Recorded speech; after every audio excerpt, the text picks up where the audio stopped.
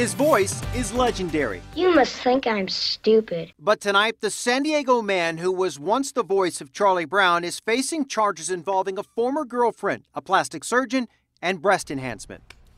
The man behind that voice is accused of stalking and making death threats. Good evening, I'm Steve Atkinson. And I'm Kimberly Hunt. 10 News reporter Allison Ash is downtown with a bizarre series of crimes that don't jibe with the cartoon character at all.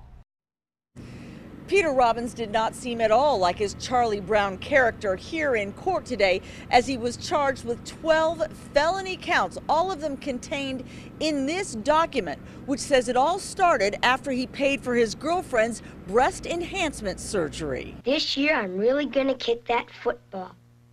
It's a scene that's classic Charlie Brown, but 56-year-old Peter Robbins has fallen far from his Peanuts character, according to prosecutors, who filed this court document that says he threatened to kill both his girlfriend, Shauna Kern, and her La Jolla plastic surgeon, Dr. Lori Saltz.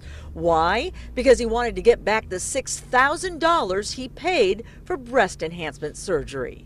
There were multiple death threats that were made against them. Both of them were in fear for their safety, and we believed that he posed a danger and asked for bail to be set accordingly. Bail was set at $550,000, an amount that Robbins' attorney called exorbitant. He's never been in trouble with the law. But if Mr. Robbins was truly a threat to the community, surely at some point we would have encountered a problem with the law before, and it's never happened because Mr. Robbins is an eccentric individual, but he's not a threat to the community. Neighbors at this modest Oceanside condo complex where Robbins lived were stunned to learn of his arrest, but camera shy.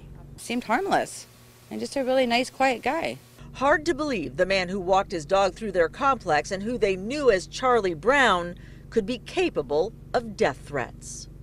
Robbins pleaded not guilty to the charges. If he's convicted, he faces up to 9 years behind bars. From the Hall of Justice downtown, Allison Ash, 10 News.